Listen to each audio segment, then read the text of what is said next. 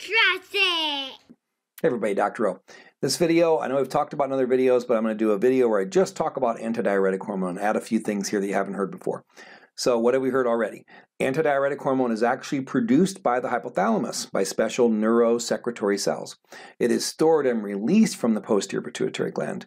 So let's go ahead and look at what it does. So here we see the at the top there, the cells that are producing it being stored and released from the posterior pituitary, and then let's look at its function.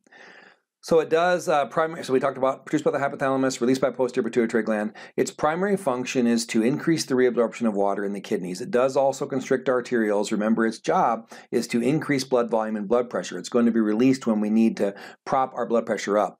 Let's go ahead and look at what these channels look like. So under the presence of this hormone, there's going to be more water channels that are going to pop open that are going to allow for more water to be reabsorbed. So let's talk about how powerful this is. I like to talk about how powerful it is by looking at the opposite. What happens when you don't have enough of it?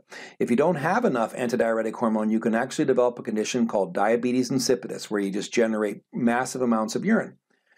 But you can temporarily develop this condition under the influence of alcohol. So people talk about alcohol being a very powerful diuretic, which it is. People talk, use terms like breaking the seal and this kind of stuff. But the simplest way that I explain it to students is, if you drink 4 beers, you're going to pee out. You're going to micturate a 6-pack. That's how powerful of a diuretic that alcohol is. And it is that powerful because of its impact on antidiuretic hormone. Your kidneys, and we'll cover the kidneys later, but your kidneys take 50 gallons of fluid a day, and we end up making a liter and a half of urine a day. But without antidiuretic hormone, you'd produce somewhere in the ballpark of 27 liters of urine a day. That's how powerful of an impact this hormone has. So if you don't have enough of it, temporarily because you're under the influence of alcohol, or permanently because of a condition where, like diabetes insipidus, where you're going to have to get this, actually get the injections of this, or get this medication in you, or else you'll produce way too much urine and you can become dehydrated and die.